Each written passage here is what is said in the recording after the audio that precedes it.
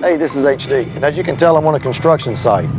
I am extremely excited to be standing here at the Center for Advanced Careers that Alief ISD is building for our students. This 235,000 square foot facility will open in 2018 and 19, and it will house opportunities for students to earn meaningful credentials and certifications in a variety of pathways, meaningful pathways.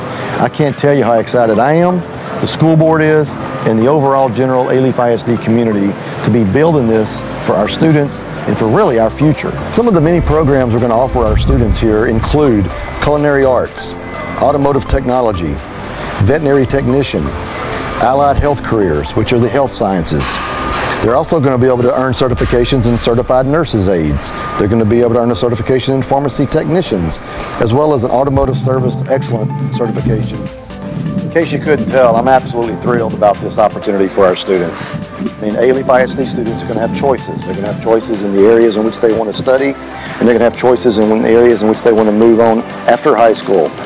And what's even more exciting is these choices are all meaningful choices. They actually lead to credentials and certifications that are going to lead to meaningful wages, meaningful jobs, meaningful careers. I'm excited. I hope you're excited. And I know our students are going to be excited. Thank you for joining me here.